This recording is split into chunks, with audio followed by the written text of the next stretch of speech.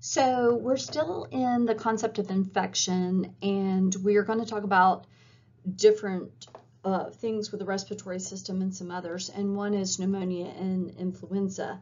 But one of the things I want to do is I put this up for ventilation, just kind of review, just remember the process of breathing air into and out of the lungs are affected by our intercostal muscles, diaphragm, and ribs. When we take a breath in, our rib cage will move out, right? And as we exhale, it moves back into normal. That has a squeeze on everything. It helps us remove air. It's all the muscles that are involved in here. So if we have a damage or trauma to anything, we can cause ventilation interruption, right? Broken ribs, anything like that. The brain, our brain is what says, hey, we need to breathe automatically.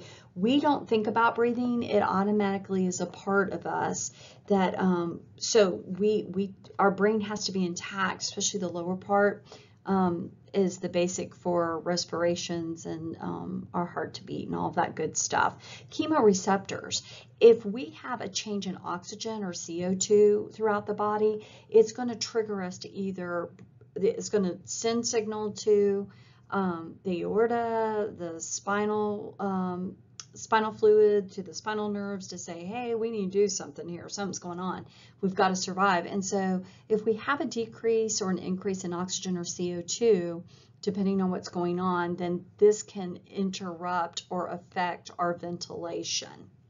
Just FYI, just kind of explaining it so that as we talk about things, if it interrupts it, you understand that we're having a ventilation issue, and that's not good.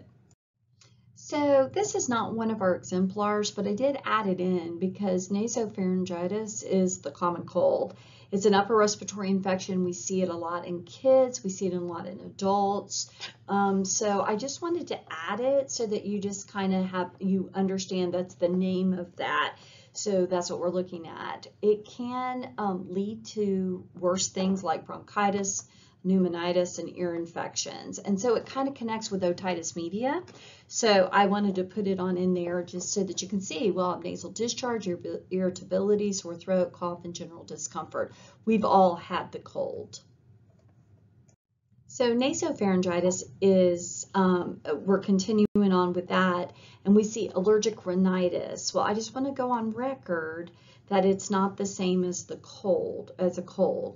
This is also considered hay fever, if you've ever heard of that. It's an allergic reaction. We have the child will not have a fever, pure nasal discharge though, red mucous membranes, not the watery, itchy eyes. It's just not a very comfortable thing. So I just want to make sure that these things you understand are there. I don't necessarily think you'll be tested on those for the test that's coming up for my students, but I will say this is actually knowing that is a great thing to understand. So you'll see it somewhere in your practice, I'm sure. So acute pharyngitis is another thing that is not one of our exemplars, but I did want to just kind of touch base with it. It's inflammation of the structures of the throat. So if you think about it, we've talked about otitis media. We're talking about different things that create issues with and that can cause other infections and stuff like that. So I wanted to kind of just go through this. If this is inflammation of structures of the throat, it's common in children 5 to 10 years of age. Virus is the most common cause of it, so it's a viral influence. And I wanted just to go ahead, now I will butcher this, but this right here, I'm not even going to say it, I'm going to just kind of circle it there. That is not the flu. That is not what we're talking about as the flu. So I wanted you to see this is something that's not the flu, but it is a bacteria that is the most common in children younger than 3 years. This is what we see that causes acute pharyngitis. Symptoms are fever, malaise, dysphagia, and anorexia. They don't want to eat. Conjunctivitis, we just talked about that, didn't we? Rhinitis, cough, hoarseness with gradual onset, and lasts no longer than 5 days. It is in children older than 2. Streptococcal pharyngitis may include a fever of 104. So when we start to get strep involved, streptococcal infections, we're going to see those higher temperatures. So what would we want to do? Give an antipyretic, which is acetaminophen or Tylenol, as directed based on the children's age and weight. And it may require antibiotics if it is a bacterial, if it's bacterial and not viral. We might end up having to have antibiotics given. So sinusitis in children, we teach across the lifespan, so it's kind of interesting, and I brought this slide in for a reason. Frontal sinuses are present around 8 years of age, but are not fully mature until around the age of 18, which I think is interesting. So we're seeing a difference in the child and the adult, or the young adult, right? We're 18, we're considered a young adult. Proximity of the sinus to the tooth roots often results in tooth pain when a sinus infection occurs. So I thought that's kind of interesting too. Have you ever had people say, oh, my teeth just ache or whatever, and it's a sinus infection? That's the reason behind. Maxillary and ethmoid sinuses are most often involved in childhood sinusitis. So if you go back and review your anatomy, you can see where those sinus cavities are and why. Suspects sinus infection when a upper respiratory infection lasts longer than 10 days. So we get an upper respiratory infection, which is a URI. If it's going to last more than 10 days, we probably have a sinus infection going on that needs to be treated. So always suspect that. So if you get sick, your child gets sick, if you're talking or teaching to parents, let them know if they're not getting better after 10 days, we need to see them back in the office. If you're at home taking care of your own child, then, you know, after 8 to 10 days, I'd be like, something's just not happening, calling the office and getting back in to be seen, because we probably have a sinus infection that needs to be treated. It will require antimicrobial therapy. And just so you know, we say antibiotics all the time, but antimicrobials, kind of the same thing. That's the amoxicillin, those things. It's they are treating different things. They're made from different sources. So that's kind of the difference. So don't get too freaked out about that terminology. Just an FYI. So I want to include croup syndromes. I think it's important so that we understand. Congenital laryngeal stridor, and this is due to weakness in the airway walls. They have a floppy epiglottis, and it causes stridor upon inspiration. It can be very concerning. You can be worried sick by hearing this.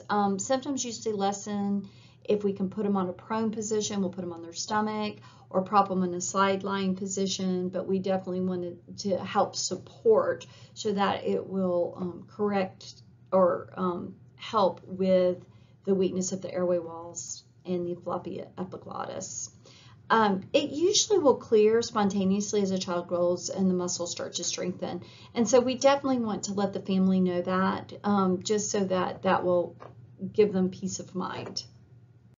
Now, the reason why I add the croup syndromes in, because that is one thing that we have, and that's a growth and development thing. You know what I'm saying? This is strengthening muscle walls, that kind of stuff. But then we have epiglottitis, and this is A1 bolded, because I was an ER nurse and a flight nurse and all that good stuff. It's swelling of tissues above the vocal cords, and when that happens, then we have a narrowing of the airway, and this can cause actual airway obstruction. So we have to be very, very quick and pick up on what we need to do. It's caused by the H. influenzae type B, and it's often seen in 3 to 6 years of age. It can occur at any time, so we're not just seeing it during this time or that time. The course is rapid, progressive, and life-threatening. It comes on very quickly, and we need to move very quickly to open the airway. So this is an airway emergency, and I know that it is not in our exemplars, but I did want to share this with you because I think it's important that you understand, and you possibly could see this in the real world, and I would want you to know that this is an emergency, it's an airway emergency, and we need to act very quickly. So how we treat epiglottitis, if we will immediately either do a trach or endotracheal intubation to get oxygen in to prevent hypoxia, because we've narrowed or closing that airway, they're not going to breathe. If we don't do something pretty quickly, they can respiratory arrest. So it's very, very important. one of the things that we see with this is we're going to see the patient, you'll see them, the classic symptoms are they insist on sitting up, they're going to lean forward with the mouth open, and they drool saliva and have difficulty swallowing. This is all swelling up. They're going to be wide-eyed and anxious. I'm going to tell you, anybody, this is based just on my experience, anybody that is having an airway emergency, they're going to be wide-eyed and anxious because they know it's impending doom. They know internally something's wrong. They're trying to survive. So you're going to see that. The cough can be absent. Inspection of the throat shows an enlarged reddened edematous epiglottis, and what it looks like is a big beefy red thumb. So it's just big and swollen in here. You don't see much where anything can really go. But when you are examining a patient that has epiglottitis, one of the things that you want to be very careful is that we don't trigger with an actual tongue blade, or if we're intubating the patient with the blade for that, it can cause laryngospasm. So we can actually have the airway close even tighter based by the examination. So you want to be very careful. This is a 911 emergency. This is an emergency in-house if you are taking care of a child that has this. This is a airway emergency. Just an FYI.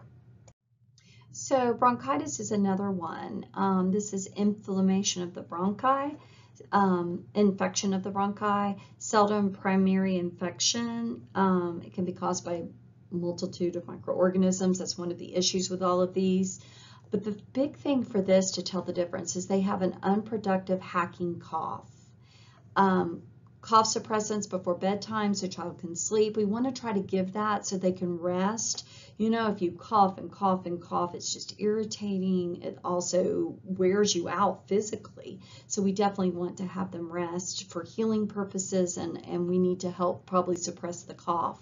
We can give over-the-counter agents such as antihistamines, cough expectorants, and antimicrobial agents are not normally helpful. So we're not going to just throw an antibiotic at them, even though that's what we think we should do.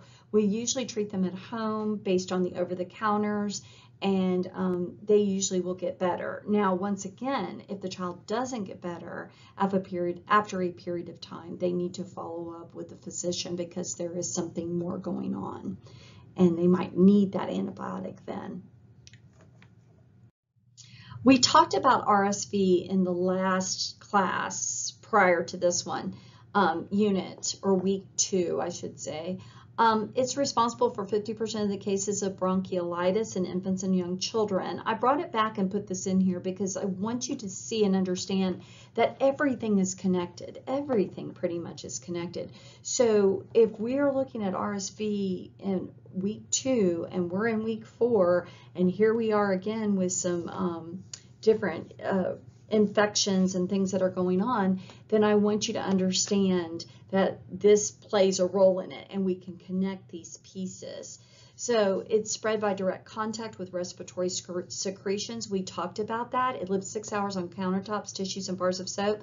So that's why kids spread it like wildfire, because they, right, and then they touch everything, and then they touch everything, or they touch each other, or they put it in their mouth, you know, the whole kit and caboodle, right? It is spread by direct contact, so these patients should be on contact isolation. Incubation is approximately 4 days. And once again, there it is, the contact isolation precautions, because it's not airborne. It's not like they cough and sneeze and it goes out into the air and we inhale it and get it. This is a actual contact. We get it from their secretions. And that's how it works. But I wanted to bring that back to you because it is interesting that 50% cases of bronchiolitis are in infants and young children, but we spread it through this RSV. So the next thing we're going to talk about is pneumonia. This actually is taken from Leifer, this slide here. And so we're talking about children. It's inflammation of the lungs in which the alveoli become filled with exudate or surfactant. And surfactant may be reduced. So surfactant is what allows us to, the pliability of our lungs. It helps us breathe, move, and have the whole oxygen exchange. It's needed. Breathing can be shallow, resulting in decreased oxygenated blood. And that's very important to understand. So if we don't have enough oxygen, we're not going to perfuse, we're not going to have tissues that can live, correct? Because we have to have oxygenated tissue. There's bacterial and viral pneumonias. Group B, streptococci, most common cause in newborns. Highlight that because it's something to understand. Group B, streptococci is where we can see that, cocci. In newborns, and chlamydia, most common cause in infants 3 weeks to 3 months old. And I thought that was kind of interesting to know. Now, I'm going to go into a little more detail as I go on with the slides, but I just wanted to cover that really quickly. So if you're taking notes, you can go on through the lecture and then come back and fill in some more blanks there. So once again, pneumonia, it is a severe infection of the lungs. It is causing inflammation of the lungs. What happens is the alveoli, that's the sac that's in the lungs, and the little pocket that's in the lungs, and that is where our gas exchange takes place. That's where CO2 goes out and oxygen can go in, and oxygen goes out and CO2 comes in. We have this gas exchange that happens. With pneumonia, they can fill with fluids and mucus. And by doing that, if you have a sac that's empty and all of a sudden you fill it up, are you able to get stuff in and out? No, you can't. So we have an impaired gas exchange. And this goes all the way back then a couple weeks where we did gas exchange issues, right? And we talked about ABGs and we talked about all that. So we're starting to tie that back into. So with pneumonia, those little alveoli are affected. They start to have this fill up, and because of that, we have impaired gas exchange. Our CO2 and our O2 can't do what it needs to do. It can't go in and go out like it should. And when we do that, we're trapping CO2. We're not able to get the CO2 out. And because of that, we can become acidotic, right? Our pH will go down. Our PaCO2 goes above 45, which is opposite. Respiratory is opposite. Metabolic is equal. And we are in respiratory acidosis. Then that takes us into a whole nother realm of signs and symptoms, correct? Correct. Also, it can result from inhalation of irritating gases. So we can actually have a chemical burn by inhaling gases, and this can cause damage or inflammation to the alveoli, the lungs themselves, and then we can start to have mucus and stuff like that that is created as the byproduct of the injury. And so we end up with pneumonia, just so you know. So pneumonia, there are signs and symptoms, and usually we have a high fever that's accompanied by chills, but I will tell you anything over 100.4 is considered a fever, and that is a sign that we could possibly have pneumonia. So you usually see a fever greater than 100.4. We're not doing that low grade, 99, you know, it's low, but it's not. We start to creep up, and it could be a high fever accompanied with chills. A cough that produces rusty or blood-flecked sputum. It can be yellow sputum or green sputum also. I'm just going to go on record. This is so not medical, but it's just yucky. It's thick and nasty and ugly. Sweating and chest pain is made worse by respiratory movement, and we're going to talk a little more about that. A general feeling of malaise and aching muscles. If you have pneumonia, you can just feel very tired. The diagnosis is confirmed by a chest x-ray, which reveals densities that are in affected lungs. So we see densities on the chest x-ray. We can pull it up and you can have whited out on one side, or you can have a little area that's whited out, and that's how we know it's pneumonia, and that's how we diagnose it. Now I want to go back up just a fuzz and look at the sweating and chest pain that is made worse by respiratory movement. What happens is we have the fever that's greater than 100.4. We'll get some yucky sputum or mucus that we're coughing up. If I'm listening with a stethoscope, they're going to have fine and they're going to have coarse crackles. So it's going to sound like a washing machine in there. It's that, right, that we hear. They're going to be short of breath because they're not making that gas exchange. They're not able to effectively breathe. So they have difficulty, shortness of breath, and we note it. But it will worsen, and as it worsens, we can get pleuritic chest pain. And this is when, how you know it's pneumonia and not a heart attack is that we have pain upon inspiration on the breath. So we take a breath in and there's chest pain. But then when we're not breathing in, if we're sitting there, we don't have pain. It comes and goes. If it's cardiac, it doesn't matter inspiration or expiration. The pain is there and it will continue. So that's kind of how you know, is it a lung situation or is this a heart problem?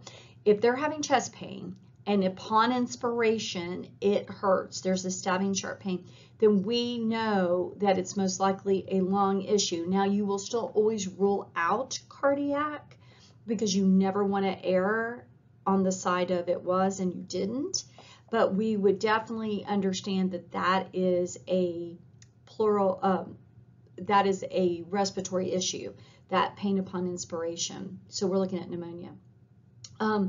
If pneumonia worsens, we get a pleuritic chest pain. It's a sharp pain upon inspiration or coughing. It can feel burning for people. And when we listen, we're going to hear a friction rub, a pleural friction rub. So if you're listening and you hear it sounds just like you take sandpaper and goes, it's a friction rub. It's literally friction and it is rubbing. And when you hear that, that is a pleural friction rub, and that's indicative that the pneumonia has worsened and we need to be doing something and getting something going on, because, and it goes back up to impaired gas exchange.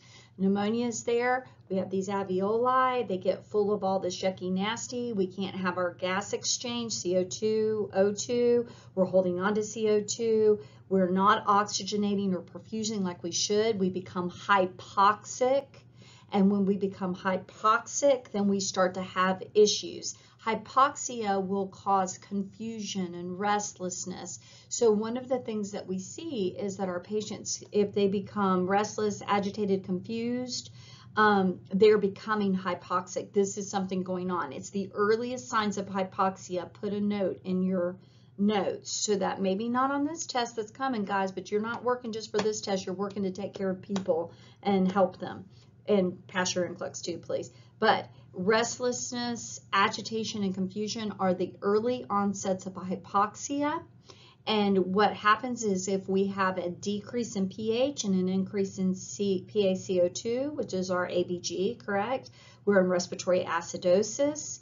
This will cause problems with impaired ventilation, and we'll have signs and symptoms of altered mental status. We're not oxygenating, we're not getting oxygen to the brain. The goal of everything in our body is to get oxygen to the brain and to the heart so that we can continue to pump and perfuse, and that our neurological piece that automatically keeps us breathing and moving and going is present. So it's going to try to do all those things. And based on that, if you came in and your patient was with it and then you walk back in, they have pneumonia and they're just restless, they're agitated, you see, and they don't have to have all three. They could be agitated and restless. It's something, we see it when people are really starting to have issues with blood pressures, heart rates, and respiratory issues. And so for this pneumonia, it's a respiratory piece. We're not perfusing, we're not oxygenating, we're going into hypoxia. The first signs are, the early signs are that restlessness, agitation, and you can see confusion. And sometimes, guys, confusion can be kind of subtle. So they might be okay, like if you go, can you tell me your name and your date of birth? And they spew that off, but then they can't tell you what they told you this morning, that their wife was here and da-da-da-da-da, or they don't know what day or year it is and they knew what it was earlier. Then those are the things. So always it's important that you engage, really assess your patient. One of the things I really share with my students, and I'm sharing now with them, is that I want you to go in and really talk to your patient. It's not just, hi, I'm so-and-so, and tell me your name and date of birth, because people can pull that out pretty quickly or get it out enough to satisfy you, and you move on and you're not picking up on those signs and symptoms. So there's a couple other things I do want to talk about. I'm just on this slide for treatment, but I want to talk about nursing and what we're going to do. There's things that we want to do. For my students on 298 in your med-surg book. I want you to go there. There's a little nursing management piece. It's always good to look at. Also, there's a purple little box that once again brings up what I was talking about, that the first signs of hypoxia or low oxygenation is confusion, restlessness, and agitation. And we need to make sure that we're aware of that, so that we're picking up on this so we can act immediately. But in nursing management, we want to promote oxygenation. So how do we do that? One of the things that is good about pneumonia, remember how I talked about the alveoli sacs are full of all that yuck and stuff? It gets sticky and yucky. And the thing of it is we've got to get that stuff up and out, right? You just can't give a medicine and it magically goes away. We give a medicine that's going to help prevent more of it from building up and help with the body to fight what's happening. But to get the stuff that's there up and out, we're going to have to cough and get it out. We're going to have to expectorate it. And so what we want to do is we want to get our patients to inhale deeply. So I love incentive spirometry. If you have it, great. You can use it, an incentive spirometer. You know, you get it, we put it in the mouth, and you suck in like a thick milkshake, I always say, in, and it'll expand out the lungs. So what that does is that's opening the alveoli, right? We're going to try to pop open the alveoli as big as possible, you know, 5 to 10 times. And then once we're done, we want to cough to bring that stuff up and out. If you don't have that, you're at home, you're diagnosed with pneumonia, 5 to 10 deep breaths. You want to do that every hour. And then I always say every commercial break that comes on the TV, if you still get commercials. Now, if you're like me, you don't get commercials anymore, hardly. So, you know, just every 15 minutes, maybe do a few big deep breaths, 5 to 10 if possible, and then cough. That's the ticket.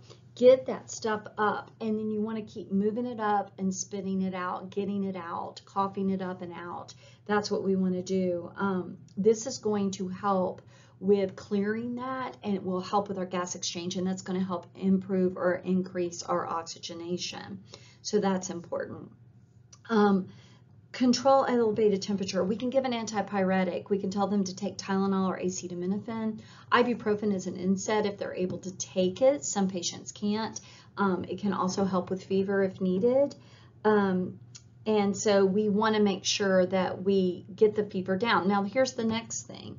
Sometimes a low-grade fever is a good thing, right? Because what do we know about our body? If we run a fever, we're trying to kill something, right? But we don't need to have the super high fever. We can take an antipyretic and let the fever come back if it comes back, if we're still processing and going through this journey of pneumonia. But also cloths. You can take damp cloths, put around the neck. You can put them over the head.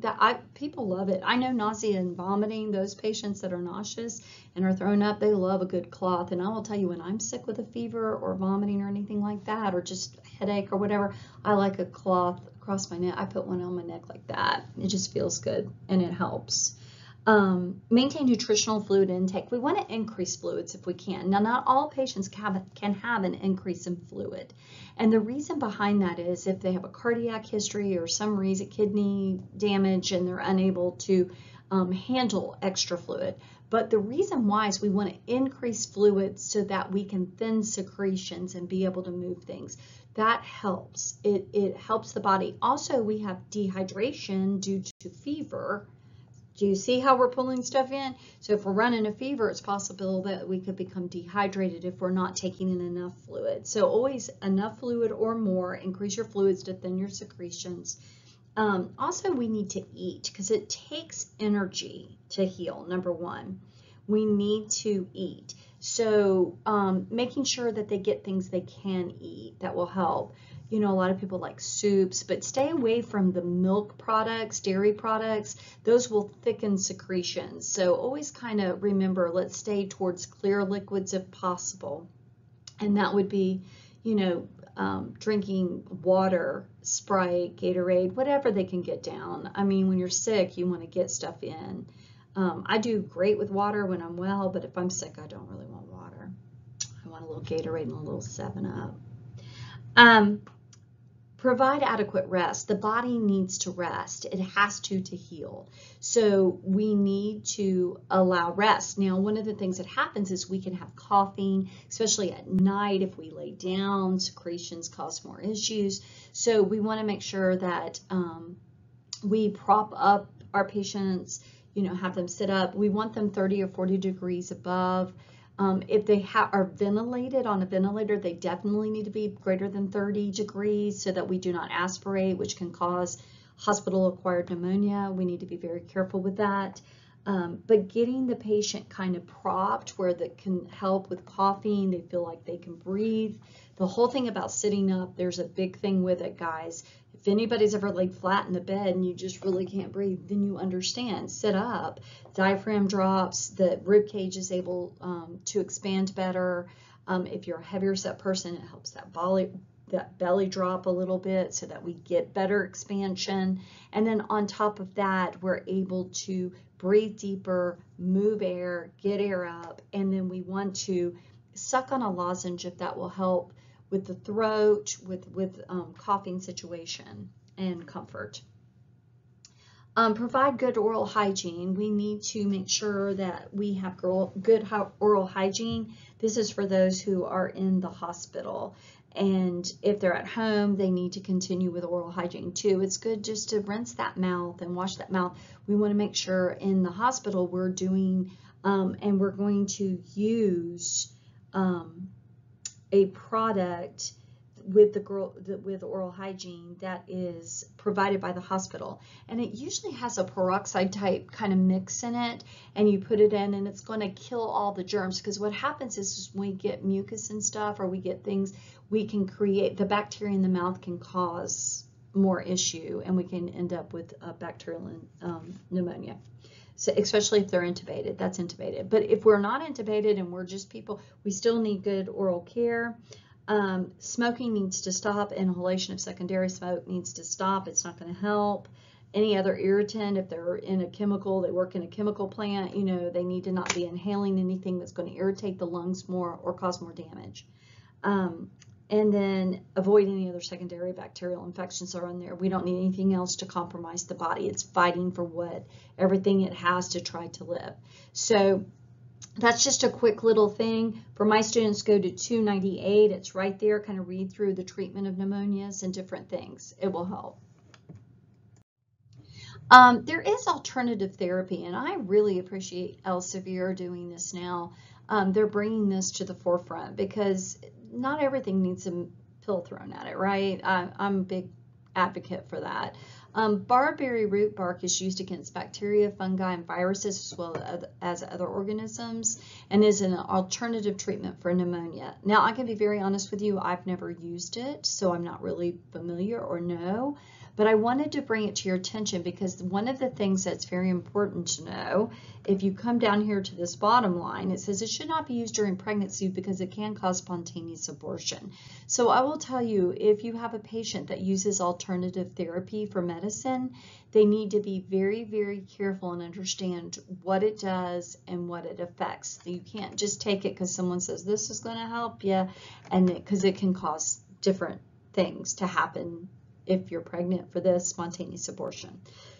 Excuse me, and we don't want that. It does have an antimicrobial action against both gram-positive and gram-negative bacteria, and that's pretty impressive.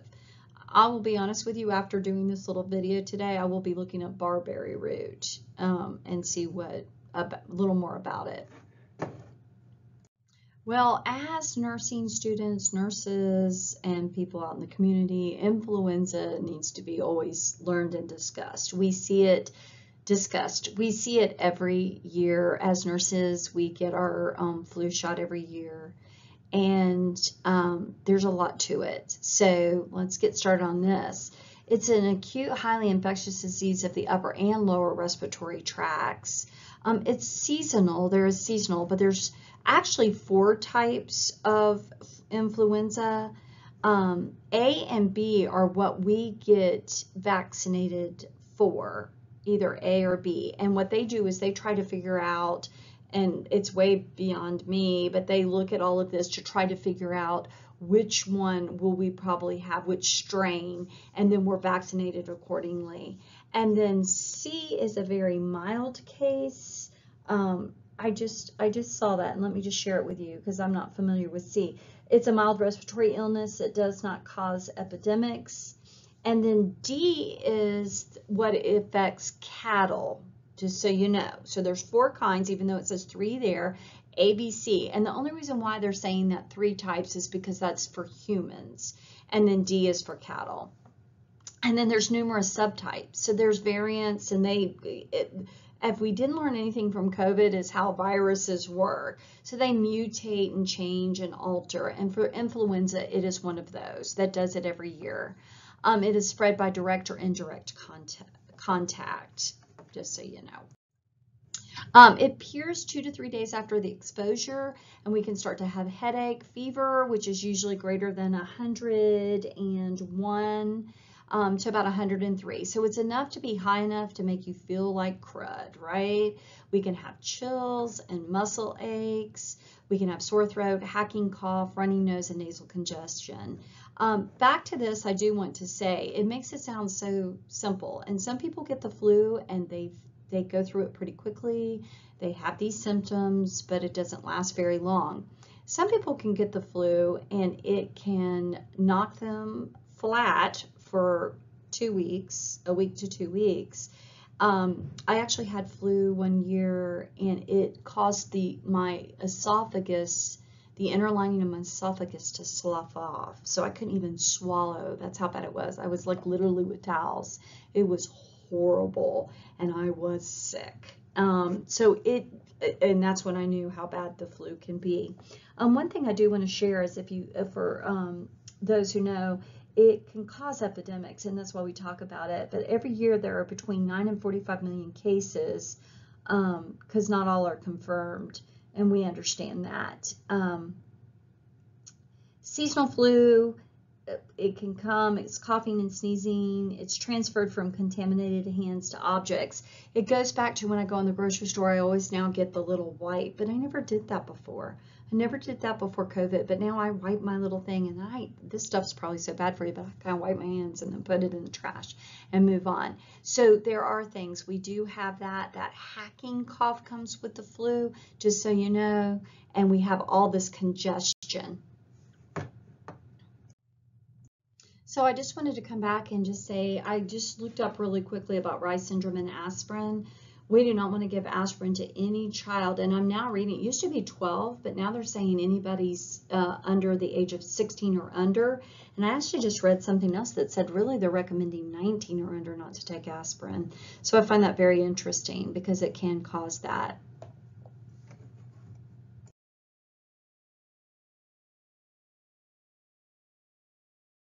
So this actual slide I'm pulling out of Leafer.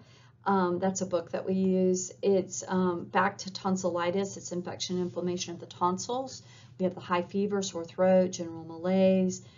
They can have referred pain to the ears. They can chill. The tonsils can be red and swollen. They could have yellow pocket, yellow exudate hanging back there.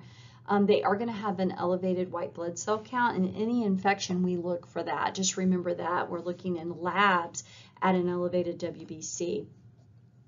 Treatment, throat culture, and then possible surgery if we need to do a tonsillectomy or an adenectomy. Nursing management, we always think pre and post-op. So pre-op, we would keep them in PO before going for their surgery, 24 hours. Usually after midnight, nothing by mouth till after surgery. When they come out, we do cool, clear, when they're able to tolerate it. We don't usually start anything post-op until they have bowel sounds and that we know that they're able to swallow. We need to be very careful, nothing really rough. We usually stick to soft, clear stuff and cool stuff. So this is a great picture that portrays what pink eye or conjunctivitis really looks like. And so conjunctivitis is the actual infection or inflammation of the conjunctiva, which is that lining of the eye, right? The mucosa of the eye. They have edema, itching, crusting of eyelids, inflamed pink conjunctiva, as we can see, tearing and purulent drainage. So it can get really goopy and yucky. It's highly contagious, so we need to be very, very careful. So the conjunctivitis, it's the inflammation of the conjunctiva or mucous membrane that lines the eyelids. it's caused by bacterial or viral organisms. It can't, or from a blocked lacrimal duct. So those are how we can get it. The acute form is commonly called pink eye, and that's what we know it as. Kids seem to get it, but I will tell you, we started to see it with COVID. We would have COVID pink eye, and there is something going around now, and I know for a fact I've had a few students, and they've had pink eye, and one had COVID and one did not, so I don't know, but it's out there, which is kind of interesting. The common forms respond to warm compresses, so always get a warm washcloth or something to put over the eyes. Also, if you have a lot of exudate that's dried on, you want to soften, always wiping out and away. If it's one eye, always out and away. We can use topical antibiotic eye drops or eye ointments to treat it. The doctor will order those. We have the itching, the tearing of one or both eyes. You could have it in one. You try not to get it in the other, but you can have it in both eyes, and it's easy to spread. Edema of the eyelids and periorbital tissues. Children may appear distracted or irritable. It doesn't feel good. It hurts. It burns. So we always want to make sure that we understand that, and we need to get it treated, and that's how you treat it.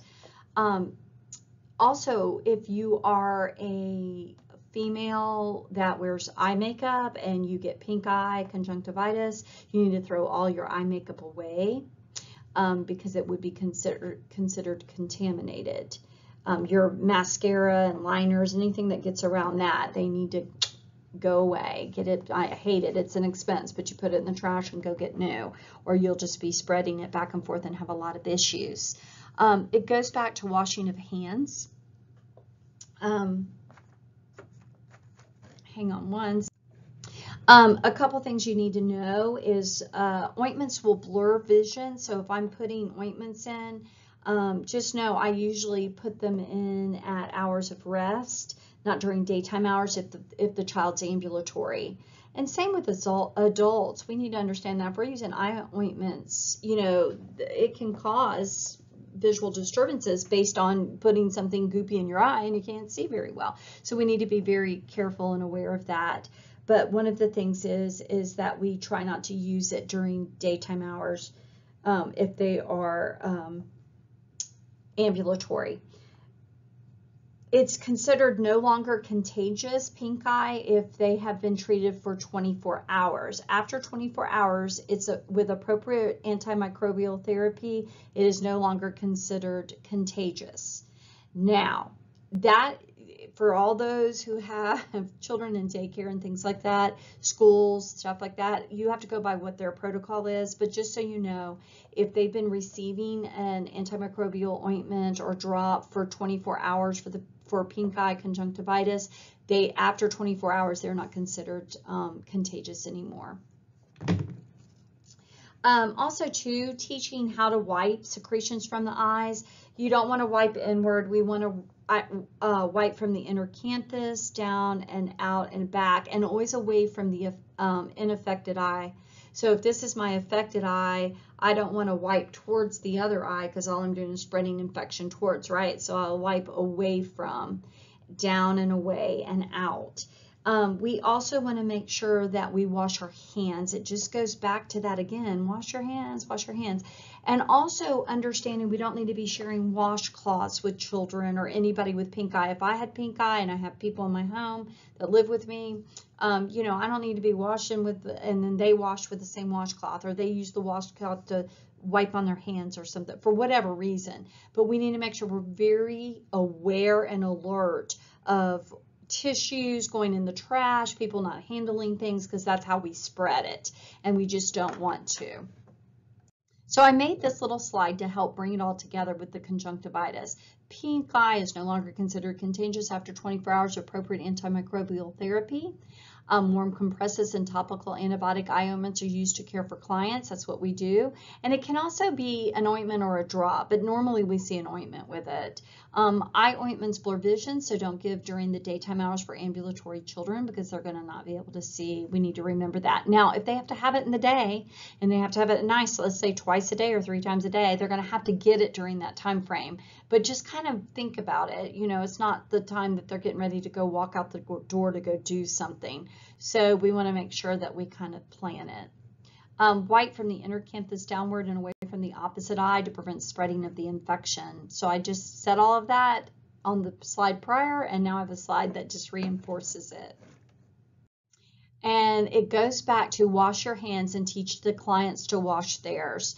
It's absolutely appalling to me that I have to say wash your hands, but I'm going to go on record to say it. Wash your hands with soap and water and teach the clients to wash theirs. If we didn't learn anything from the pandemic, we should have learned that. But what it showed me is that we don't wash our hands like we should during the pandemic. So wash your hands and teach your clients to wash theirs.